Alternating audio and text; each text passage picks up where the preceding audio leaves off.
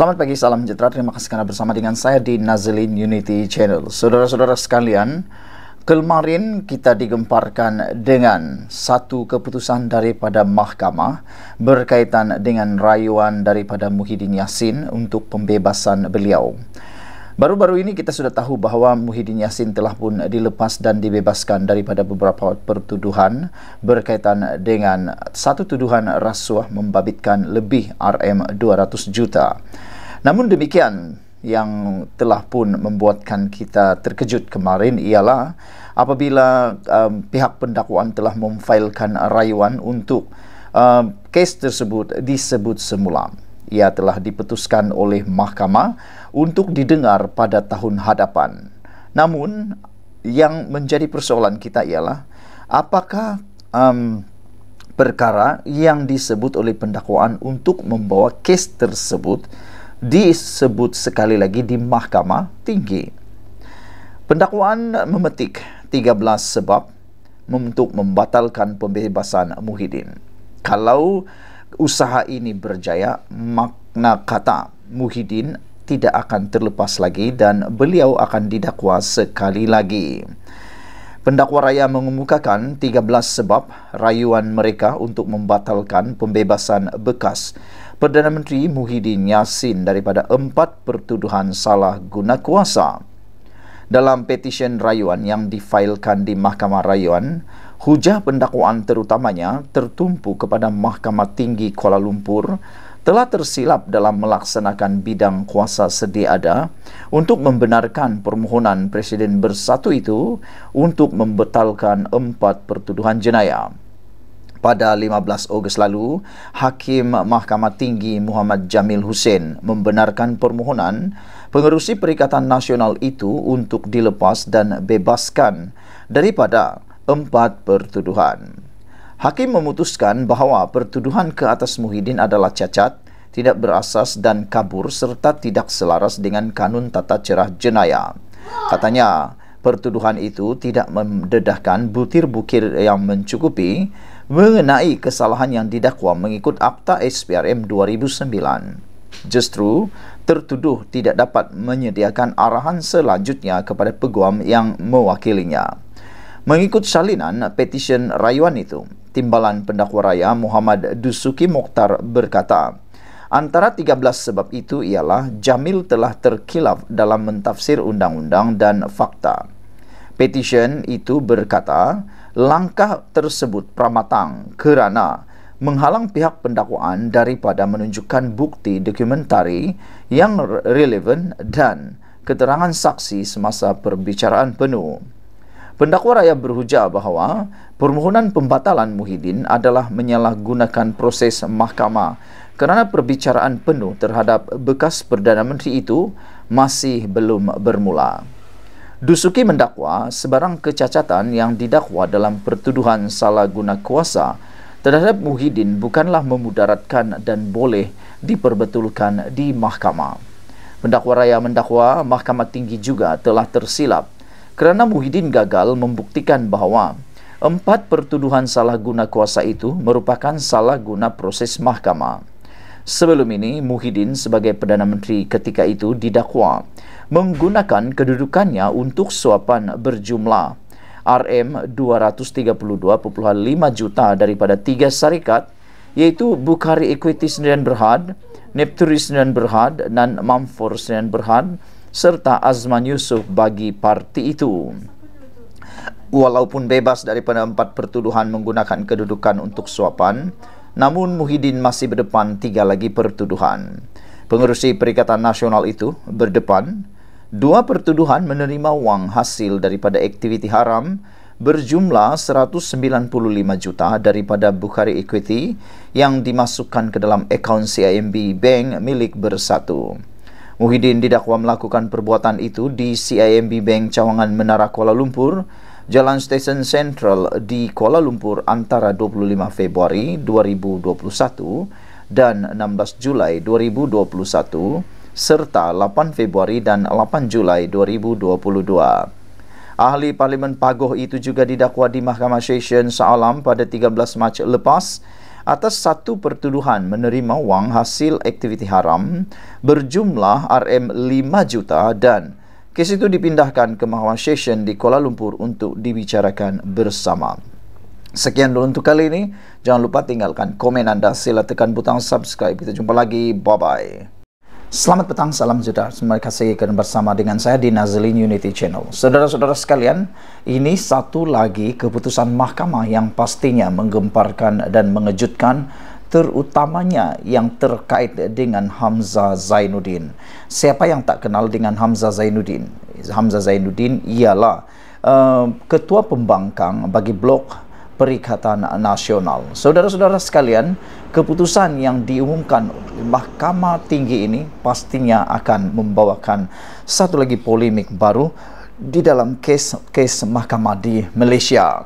Hari ini disahkan mahkamah telah menolak permohonan DNAA terhadap kes rasuah Datuk Seri yang dikaitkan dengan Hamzah Zainuddin. Mahkamah Jenayah menolak permohonan seorang Datuk Seri untuk menggugurkan kes rasuah berjumlah RM15 juta ringgit terhadapnya yang mengaitkan bekas Menteri Dalam Negeri Hamzah Zainuddin. Hakim Mahkamah Session Kuala Lumpur Rozina Ayub petang tadi menolak permohonan tertuduh ahli perniagaan Sim Cho Tiam bagi dilepas tanpa dibebaskan daripada 4 pertuduhan rasuah, 1 tuduhan kerana meminta dan 3 lagi kerana menerima rasuah membabitkan 15 juta ringgit. Hakim Rozina berkata, sebarang kecacatan yang dikatakan dalam pertuduhan boleh diperbetul semasa perbicaraan penuh yang ditetapkan pada Mei tahun depan dan tidak menjejaskan tertuduh. Dia juga menolak permohonan SIM di bawah Seksyen 51A Kanun Prosedur Jenayah CPC untuk pihak pendakwaan memberikan beberapa kenyataan bertulis fakta yang memihak kepada tertuduh. Salah satunya adalah berhubung dakwaan bahawa SPRM hanya merekodkan kenyataan Hamzah Zainuddin pada petang 10 Mei selepas SIM didakwa di Mahkamah Jenayah pada hari yang sama. Satu lagi adalah berhubung fakta dakwaan bahawa kenyataan yang beliau berikan dan direkodkan oleh SPRM sebelum ini pada 16 dan 28 Februari tahun ini adalah kenyataan pengecualian yang tidak menyokong mana-mana kesalahan yang didakwa dinyatakan dalam 4 pertuduhan.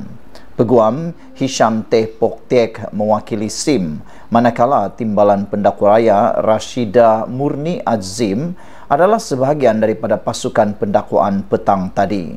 Ketika ditemui media selepas prosiding, Hisham berkata mereka sedang mempertimbangkan sama ada akan memfailkan permohonan semakan di Mahkamah Tinggi bagi membatalkan keputusan hari ini. Mengikut salinan permohonan DNAA-nya, SIM berkata 4 pertuduhan itu bertentangan dengan Seksyen 153 dan 154 Kanun Tata Cara Jenayah KTJ yang mewajibkan perincian seperti masa dan tempat kesalahan itu didakwa berlaku dinyatakan. Ahli perniagaan itu juga mendakwa penyiasatan kes pada masa berkenaan tidak lengkap. Tidak seperti pembebasan penuh, tertuduh yang diberikan DNAA boleh didakwa atas kesalahan yang sama pada masa hadapan jika pihak pendakwaan ingin berbuat demikian. Permohonan dibuat di bawah Seksyen 173G dalam kurungan GKTJ. Pada 10 Mei lalu, SIM 63 tahun mengaku tidak bersalah dan minta dibicarakan ke atas 4 pertuduhan rasuah yang didakwa dilakukan antara Jun dan 30 Julai 2021. Dia dituduh melakukan kesalahan itu sebagai dorongan untuk Hamzah Zainuddin yang ketika itu Menteri Dalam Negeri semasa pentadbiran Perikatan Nasional PN untuk membantu Asia Coding Centers dan Berhad untuk mendapatkan sebarang projek daripada agensi di bawah kementerian berkenaan. SIM dituduh meminta dan menerima rasuah daripada pengarah urusan Asia Coding Center Hep Kim Hong melalui Said Abu Zafran Said Ahmad. Tertuduh didakwa melakukan Kesalahan itu disolari Duta Mas Jalan Duta Mas 1 Kuala Lumpur. Pertuduhan didakwa mengikut Seksyen 16 dalam kurungan E kurungan B Akta SPRM 2009 dengan Seksyen 24 dalam kurungan 1 Akta sama memperuntukkan hukuman penjara maksimum tidak melebihi 20 tahun serta denda tidak kurang 5 kali ganda jumlah rasuah yang terlibat atau RM10.000 yang mana lebih tinggi jika tertuduh didapati bersalah. Dia dibenarkan diikat jamin RM1 juta dengan seorang penjamin dan diarahkan supaya menyerahkan pasportnya serta melaporkan diri di Ibu Pejabat SPRM terdekat di Kuala Lumpur sebulan sekali. Pada 11 Mei lalu, Hamzah yang juga adalah Ketua Pembangkang mendakwa tindakan mengaitkan namanya dalam 4 pertuduhan rasuah dalam kes terbabit adalah sebagai muslihat politik yang bertujuan mencemarkan nama baiknya. Sekian dulu untuk kali ini. Jangan lupa tinggalkan komen Anda. Sila tekan butang subscribe. Malaysia kita punya, kita jaga sama-sama, cintai Malaysiaku. Bye-bye. Selamat pagi, salam sejahtera. Terima kasih kerana bersama dengan saya di Nazilinunity channel. Saudara-saudara sekalian, ini satu lagi pendedahan yang paling menarik. Ada kebenarannya. Terpulang pada anda untuk menilainya. Adakah anda setuju bahawa PAS sudah hilang keyakinan kepada Muhyiddin dan adakah Muhyiddin bakal digantikan dan dipecat daripada jawatan beliau sebagai penasihat kepada Gabungan Perikatan Nasional? Dan adakah Muhyiddin sebenarnya sudah tidak mempunyai kredibiliti lagi dalam mengawal Gabungan Parti Perikatan Nasional? Ini kerana dalam Perikatan Nasional, Muhyiddin mempunyai jawatan yang cukup besar, iaitu penasihat, dan dalam Parti Bersatu, beliau ialah Presiden.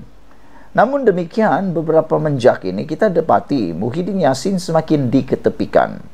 Dalam banyak-banyak keputusan, kelihatan seperti Muhyiddin Yassin tidak pun pernah bersuara dan tidak dilibatkan.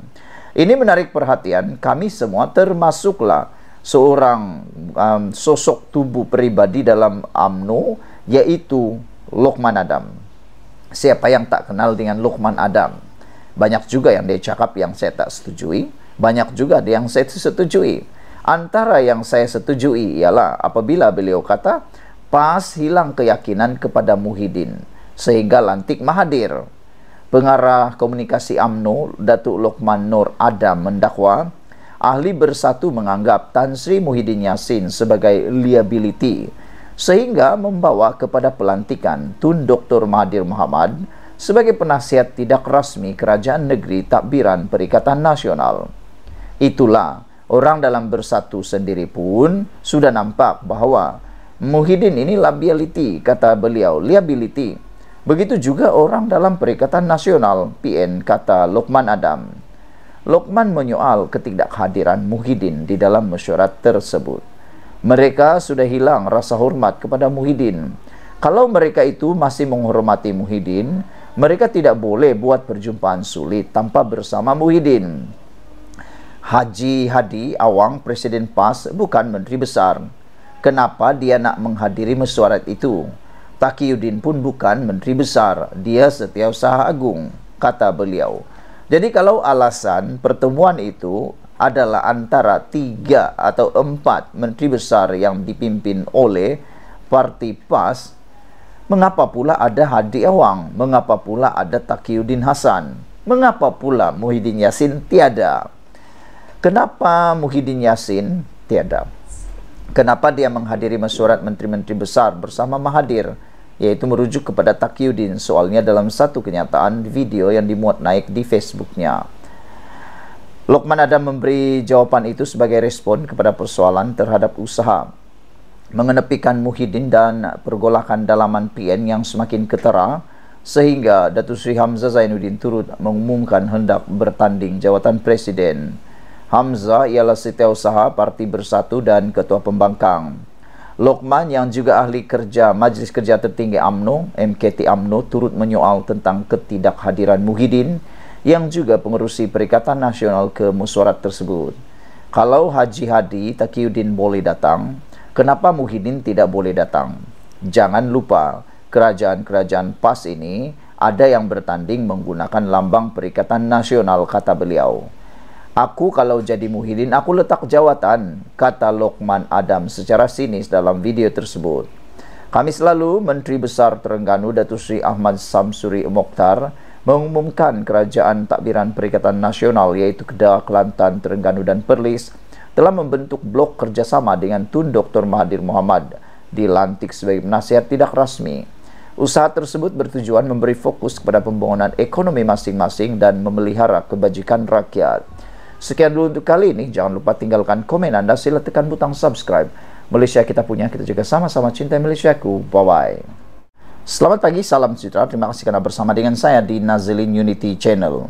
Dipetik daripada Harapan Daily, kecoh satu Malaysia apabila seorang penyokong tegar PAS mengugut nak guna sihir walau mengaku pejuang Islam.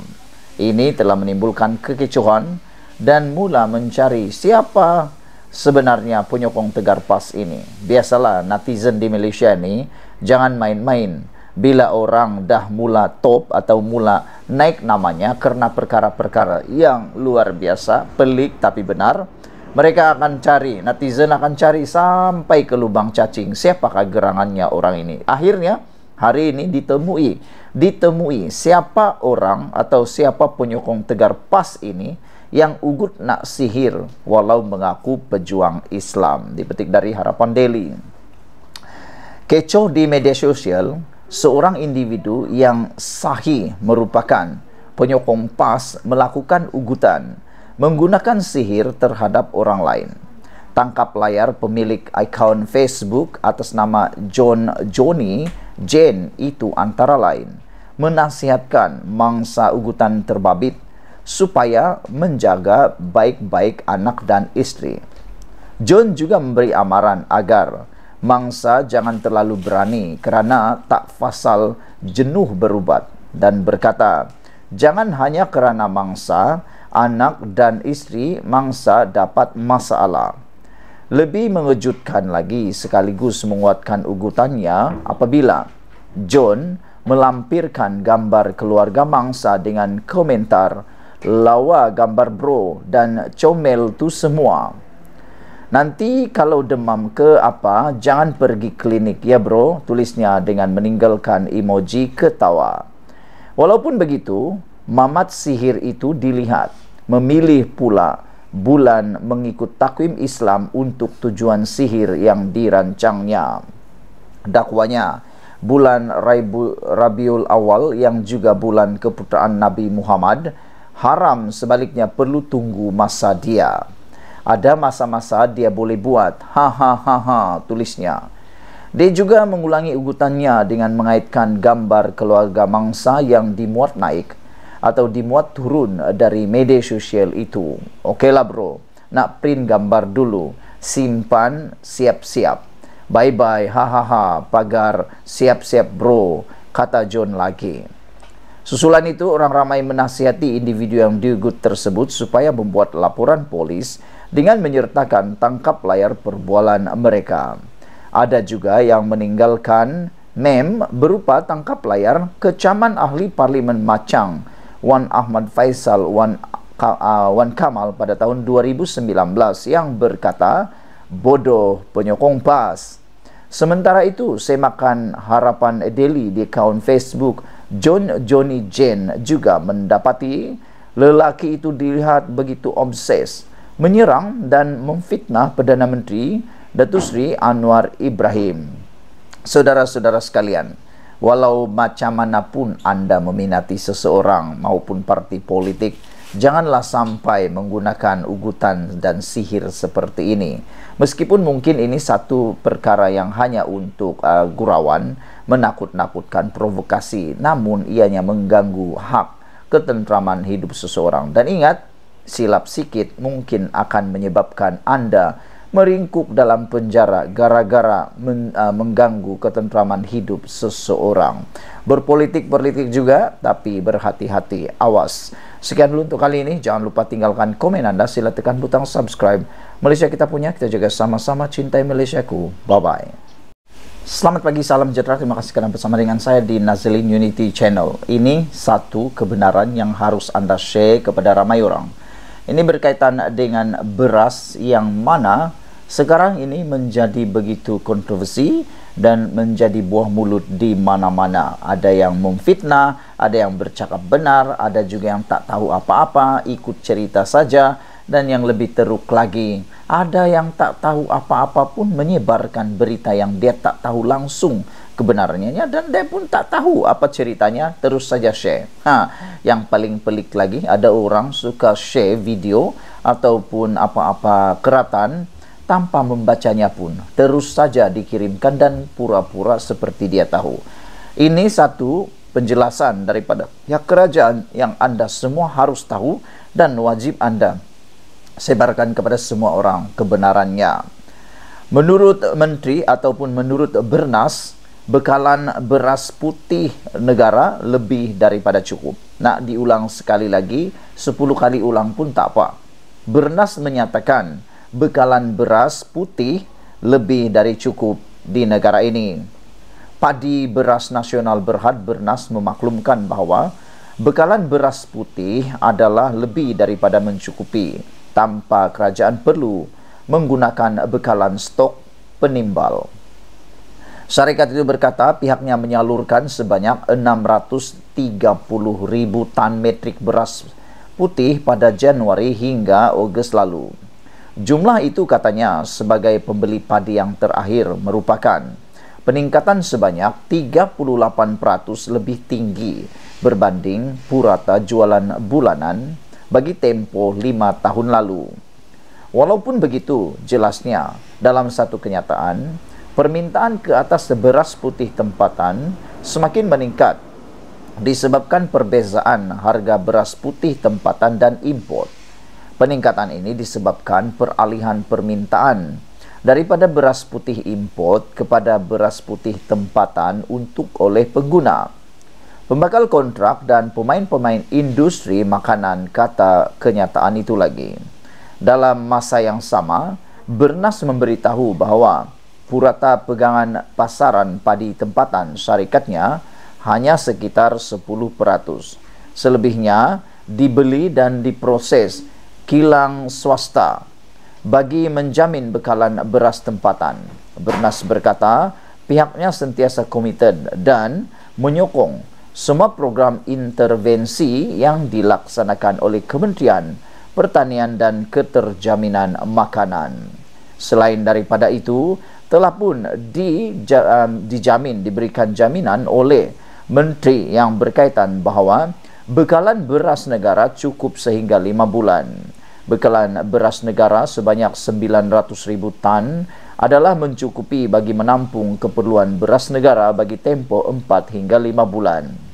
Menteri Pertanian dan Keterjaminan Makanan, Datuk Seri Muhammad Sabu berkata, bekalan beras itu meliputi 250,000 tan stok penimbal dan 650,000 tan stok dagangan. Dalam pada itu, Muhammad berpandangan masih belum ada keperluan mendesak untuk menggunakan stok penimbal beras kerana stok dagangan sedia ada masih mencukupi bagi menampung keperluan domestik. Selain itu, beliau berkata Kementerian Pertanian dan Keterjaminan Makanan KPM kini giat melaksanakan inisiatif untuk meningkatkan pengeluaran hasil padi negara bagi mencapai sasaran kadar sara diri beras sebanyak 80% menjelang tahun 2030. Katanya, antara inisiatif dilakukan adalah pelaksanaan program Smart Sawah berskala besar yang menyasarkan pelaksanaan di kawasan seluas 150,000 hektar sawah padi dengan purata pengeluaran hasil sebanyak 7 tan per hektar. Program ini dilaksanakan berdasarkan kepada 4 model, iaitu model Smart SBB Padi Putih, Smart SBB Padi Wangi, Smart SBB Asnaf, dan Smart SBB Mini Skinchan. Ia tidak menggunakan sebarang peruntukan tambahan daripada kerajaan. Malahan, syarikat peneraju yang terbabit akan menanggung kos pelaksanaan operasi sehingga RM3,200 sehektar, katanya lagi. Beliau berkata demikian ketika menggulung perbahasan usul kajian separuh penggal rancangan Malaysia ke-15 di Parlimen semalam. Sekian dulu untuk kali ini. Jangan lupa tinggalkan komen anda. Sila tekan butang subscribe. Malaysia kita punya, kita jaga sama-sama. Cintai Malaysiaku. Bye-bye. Selamat pagi, salam sejahtera. Terima kasih kerana bersama dengan saya di Nazilinunity Channel. Khairi Jamaluddin kali ini tersilap langkah. Khairi Jamaluddin kali ini tersilap hujah. Khairi Jamaluddin KJ kali ini tersilap fakta. Disangka apa yang dicadangkan oleh Khairi Jamaluddin semuanya hebat, semuanya baik. Tapi rupa-rupanya ada juga hikmah atau ada juga fakta, cadangan, saranan daripada Khairi Jamaluddin yang seakan-akan tak boleh pakai ataupun mungkin tidak boleh dipraktikkan. Baru-baru ini Khairi Jamaluddin mencadangkan bukan saja pencen ahli parlimen yang perlu dihapuskan, tetapi beliau juga membuat satu cadangan, iaitu pencen penjawat awam turut dihapuskan. Ini membawa kepada pelbagai reaksi daripada penjawat awam. Namun demikian, salah satu perkara yang menjadi kesilapan besar Khairi Jamaluddin dalam cadangan itu ialah idea tersebut, iaitu menghapuskan pencen penjawat awam, hanya akan menjadikan bekerja dengan kerajaan tidak lagi diminati, ataupun pekerjaan dalam sektor awam, iaitu yakni bekerja dengan kerajaan, tidak akan diminati oleh sesiapa lagi.